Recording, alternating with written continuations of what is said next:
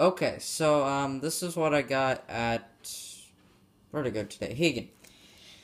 They had a $10 off $50 coupon in their weekly ad as for the third week because they're probably losing a lot of money. So yeah, they put that in their weekly ad. Now, remember last time when I did the deal, I paid like $16. This time is $28, but a lot of the things here didn't have coupons on them. And then this beef, I'm going to get back a rebate for that. So, yeah. Anyway, let's get into the deals. The Haggen chips are $1.77 with the in-ad coupon.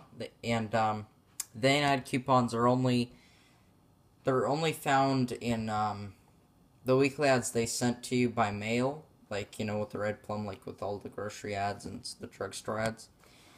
So those are $1.77. The Pirates Booty, Smart Puffs, and then the, what is this? Original Tings, I guess. They're buy one, get one free at $2.99. The Oakley yogurts were marked down to 30 cents and they don't expire until May. The 1st of May, I think. The Greek Gods yogurt are $2.50 within a coupon. There's 50% off coupons on Hopstar.com. The mangoes are 5 for $3, 60 cents. The muffins are just $2.99. The hamburger helper is 10 for $10. You don't have to buy 10. There's 75% off 3 coupons in today's Smart Source, as well as I think the 3-1 Smart Source. I don't know. You'll have to check a database.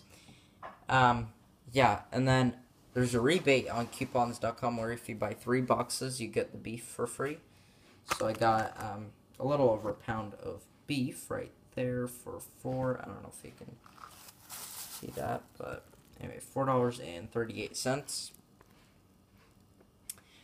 Yeah, so I'll be getting a rebate back for, what is that, $4.29? Then the Tillamook cheese, it's on sale 2 for $5. And there's $1 off 1 coupons in tomorrow's Smart Source insert. I must have said hamburger helper in today's insert, but depending on when you're watching this anyway. This Sunday's, which is $4.19. Yeah. So I got mine Saturday, so which is today. So that made these $1.50. But since with the 10 off 50, they're technically $1 because 10 off 50 is 20% off. So anyways, yeah. So if you're buying anything with the 10 off 50, my total is like 3 cents over the $50. So I just took off 20% off everything. So you can, I didn't actually say that in the video, but you can just take 20% off that with the calculator. So anyways, yeah, that's what I got at Haggen. Thanks for watching.